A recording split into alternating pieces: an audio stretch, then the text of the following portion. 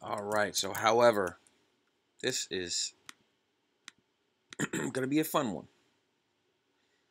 I see however used a lot in a run-on way.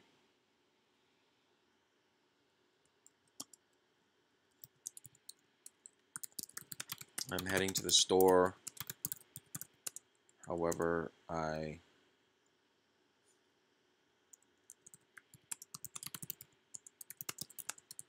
won't be there for at least an hour because I am stopping off at a friend's house first. All right, this is wrong.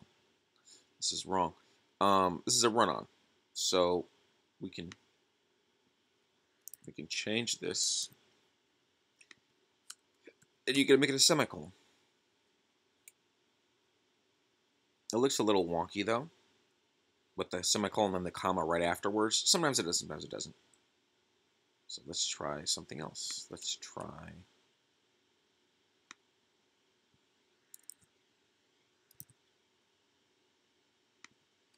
period.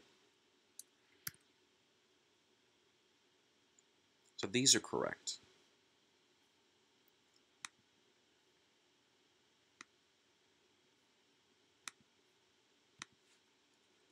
So however needs to be after a period or a semicolon.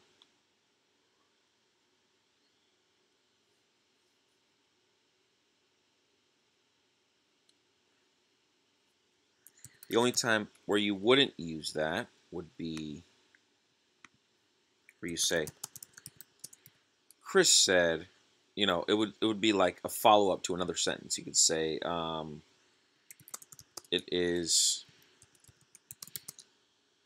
it's snowing.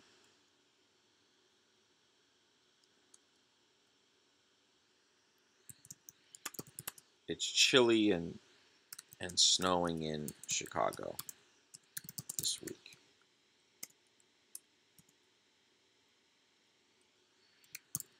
Chris said, however, that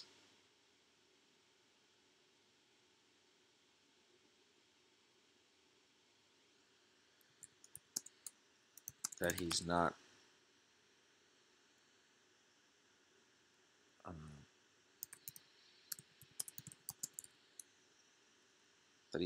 working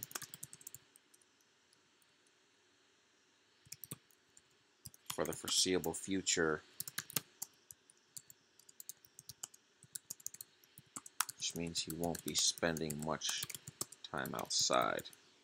So you could say this week again here, right? But it's sort of redundant because you already said it here.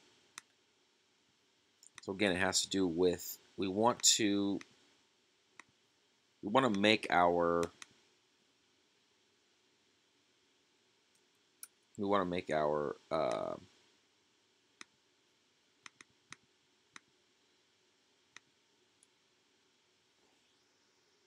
make sure that we're being very clear, but we're also making the reader work a little.